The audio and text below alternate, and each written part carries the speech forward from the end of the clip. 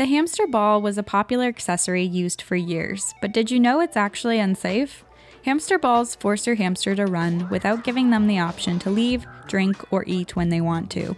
These balls lack proper ventilation, which is important because when we exercise, our breathing increases, and the ventilation that is given is just big enough for toes and paws to get caught and injured.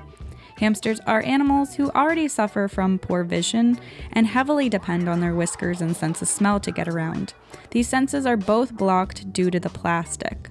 Many may think their hamster is enjoying the ball because they are actively running, but remember, this is the only option they have to do. Instead of the hamster ball, opt for a playpen or free roaming in a hamster-proofed room, which will give them actual enrichment and stimulation.